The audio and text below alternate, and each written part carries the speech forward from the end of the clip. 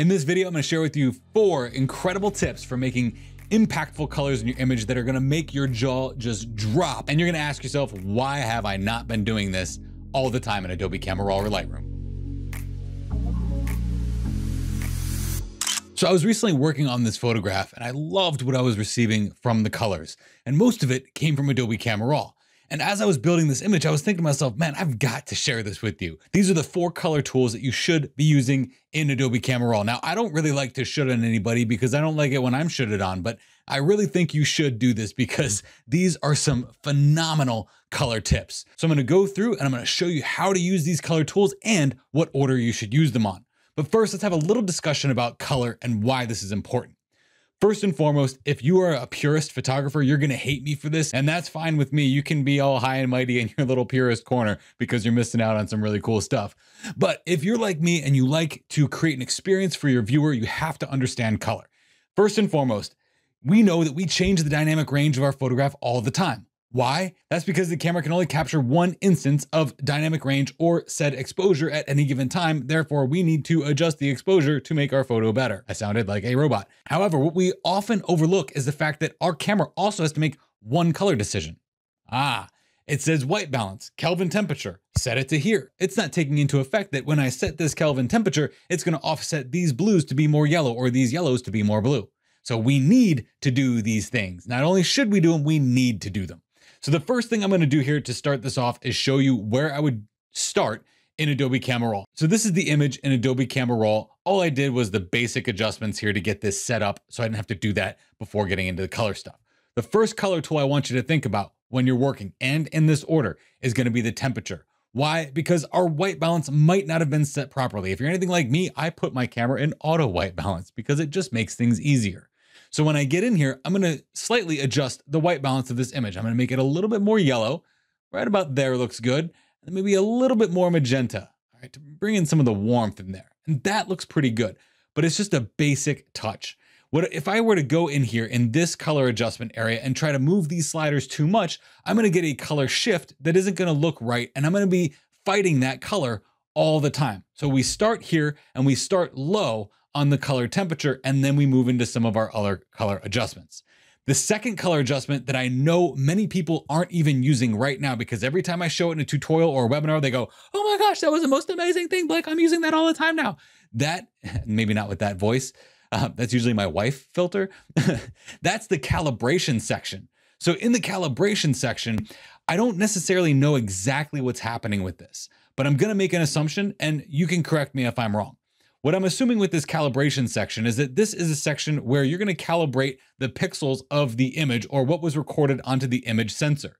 Now, because an image sensor typically records in red, green, and blue, or RGB, I'm assuming that what's happening at this level is actually adjusting the red pixel data that was recorded, the green pixel data that was recorded, and the blue pixel data that was recorded. And if you know anything about color in your images, you know that every color is made of a little bit of red, a little bit of green, a little bit of blue. It's actually a lot of bit of green because there's typically more green receptors on that sensor than there are red or blue. So what happens here when you change the red primary, the green primary, and the blue primary, notice how it says primary. It doesn't say the actual color of red, green, or blue. That's because I'm assuming that it's getting to that pixel level and how that was recorded. I don't have a sincere fact to back that up, but since I've thought about it that way, it has changed the way I use these sliders altogether. And I've done a tutorial on this before on my YouTube channel. And here, I'm gonna go into it a little bit more. So what I start with here is the tint of the shadows. So I'm gonna give the shadows a little bit more magenta, okay? And then I'm gonna pop a little bit more saturation in those reds just to see where the reds actually are. Now there's red in many different places here, but notice how every color is slightly shifting and slightly changing when I increase the saturation, even the blue areas. Why? Because even in that blue up there, there is a slight hint of red because of that red pixel sensor that was recording that data to create that color of blue. See what I'm seeing there? So now I can adjust the hue a little bit here to get that hue dialed in exactly where I need that red primary to be to make this more look like the Badlands that I saw. Now I'm gonna pop on down here to the green primary, and the green primary, we're probably gonna see a lot more shift happening here with the colors because of the data that's available in those green pixels. It doesn't look like it in this one too much. We might actually have more in the blue, but I'm just going to move these back and forth and shift them a little bit and get them dialed in exactly where I want them to do to amplify some of the color. Now, what I'm doing here is I'm not trying to make the colors perfect in here. I'm only getting 2 sliders for each individual color, and there's only 3 colors here. So this isn't the primary place where I'm going to be adjusting the color in the image. This is just a place where I'm going to go to get the baseline of the colors built. That's why this is the second phase after we do the white balance stuff, okay? Now in the blue primary, watch this. Oh my word, look at how gorgeous those blues are getting up there, and they aren't getting pixelated in the process. That's what would happen if we were in the HSL adjustment and we hiked up the saturation of those blues like that. But here, because we're actually just amplifying the amount of blue that is in those pixels that were recorded, it's actually looking pretty good. And here we can kind of shift and modify the hue of that blue. I think it's pretty good where it is right there. So that's the second thing that you should be doing with your color in your images. Now, it's not exactly perfect yet. That's where we're going to go into the next phase, which is going to be the color mixer. Here's the before and after on that, by the way. Holy cow. So in the color mixer, what I'm going to do here is I'm going to change the drop down here from HSL to color. Now, I'm pretty well versed in color, so I know what's going to happen with the colors in the image that I'm looking for to do this. If you do not, I would stick around here in the HSL section, but I would use this targeted adjustment tool to click on different areas in your image to find out what color that is that you're going to be modifying or editing, okay? I'm gonna hop over into the color though, because here I get a breakdown of all the colors, and I think it's really cool to have these radio dials. I don't know, I love what Adobe did here in this version of Camera Raw with this. I actually get excited every time I get in here. Okay, I can't contain myself. So what I'm gonna do is I'm actually gonna look at the overall orange right now, because that would be this area right here. And in there, I'm going to go ahead and change or alter the color of those oranges to make them look more accurate to what I saw in the Badlands, which would actually be more on the yellow scale.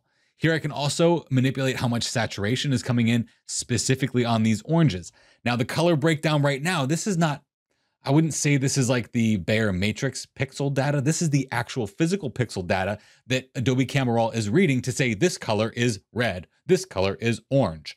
So we're actually at this point modifying physical color within the image and not working with the bare matrix color. Okay, so just to separate the ideas here, at least that's how I separate the ideas. Like I said, I'm not a scientist, but I think that's what's going on here. So here I can adjust the luminance to give that a little bit more light back there in those oranges and maybe a little bit more saturation. So now let's go to the yellows and let's look at the hue of the yellow and see where yellow is in this image. It looks like yellow is actually going to be the little floral stuff here. So I'm going to increase that a little bit, pop on a little bit more saturation, and then look at my adjustment there for the luminance value. Hue is what color do you want that color to be? Saturation is how potent do you want that color to be? And luminance is how much white or black do you want to be present within that color? So here you get to kind of mix color like a painter. Here, I'm going to pop over into blue, and I'm going to go ahead and look at the hue of the color blue up there and do something like this, and then increase the saturation a little bit, and then adjust the luminance.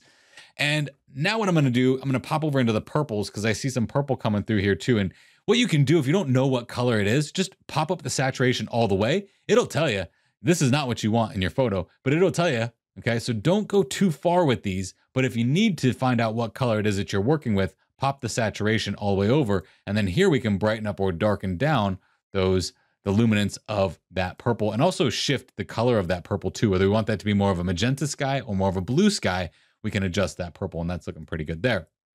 Might drop the saturation.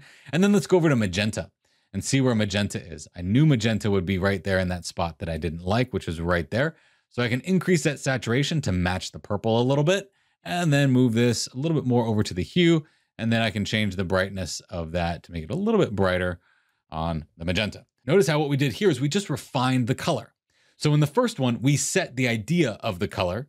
In the calibration, we set what the pixel value should be of those colors. And then with the color mixer, we set exactly what we want those colors to look like. Now I'm going to show you how important this calibration section is after I'm done with the next one. So as I told you, that the way our camera records color is it's not really looking at the white balance that we are seeing and our physical eyes are seeing, because we can see a differentiation of color within an image while we're there on the scene and on location. But our camera has to make one set decision. Well, guess what? I know that the foreground is warmer here, and I know that the background is bluer here. Why? Because I was there. So now how do I fix this in Adobe Camera Raw? Tip number 4, the graduated filter. Now in the graduated filter, I'm just gonna start off by just grabbing this and shift and clicking and going straight down. This image is kind of easy because of the fact that it doesn't have much of a horizon line here or things obstructing the horizon line. So with the top, I can make that slightly bluer and even a little bit more magenta to bring out the magenta in that sky. At this point, not only am I subject to color, I can actually start adjusting the highlights and the shadows of that background as well. But we're talking about color today. Now, in the foreground, I'm gonna go ahead and make another one here. Just click and press and hold shift and click it up like this. Now, right now, I'm gonna press the reset button here so that it resets these corrections. And I'm gonna make this a little bit warmer. Look at that. And then I might introduce a little bit more green to that foreground. And then maybe a pop of some highlights there just because I can while I'm here. All right. So check this out. This is some really important stuff. We talked about the 4 things. What was the first one? White balance. Second one, calibration. Third one, the HSL adjustment. Fourth one, graduated filter. So let's see how these 4 things actually rely on one another. So I'm gonna go back over here and I'm gonna press and hold the eyeball on here and turn off calibration. Look at the difference here. Oh my gosh, like this is strikingly different. Look at this. Look at this. Wow. So the calibration actually sets us up for success for using tools like the color mixer and the graduated filter. Now the basic settings here and what we did with this, if we just change this to as shot, it's gonna look completely different. So you see, setting up the actual color that you have here in the very beginning sets the stage for all the other colors. So setting your white balance sets the stage. Calibration makes the saturation and the brilliance of those colors pop. The color mixer refines them, and the graduated filter is the icing on the cake that ties it all together. What you do in Adobe Camera Raw sets the foundation for everything that you do going into Photoshop. So getting it looking good right here is absolutely imperative. Click on the playlist that I have here to learn a lot more about Adobe Camera Raw CC 2020. If you like it, comment, share it, subscribe. Thanks for being here. We learn to master Photoshop and make better photographs.